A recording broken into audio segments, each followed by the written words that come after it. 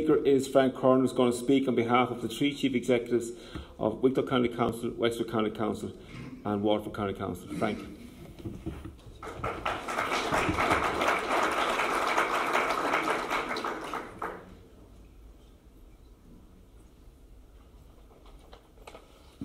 Thanks, Michael.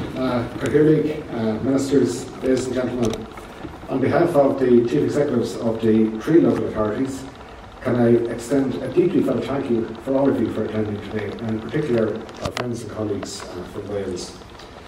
This project is directed by cooperation between project partners, between local authorities and state agencies, and all tourism providers, from glamping and camping, dining and dancing, experiences and escapades.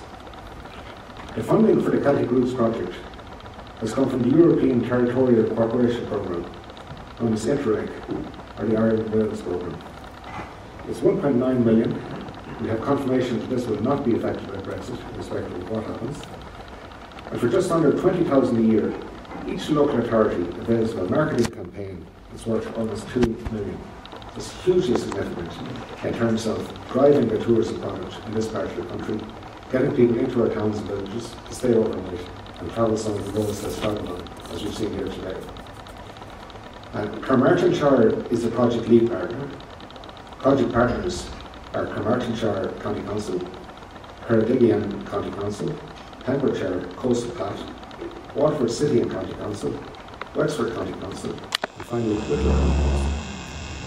Wexford County Council are the Irish lead partner, and that's where the Irish project officer is based, working closely with tourism officers in each of the three local authority areas.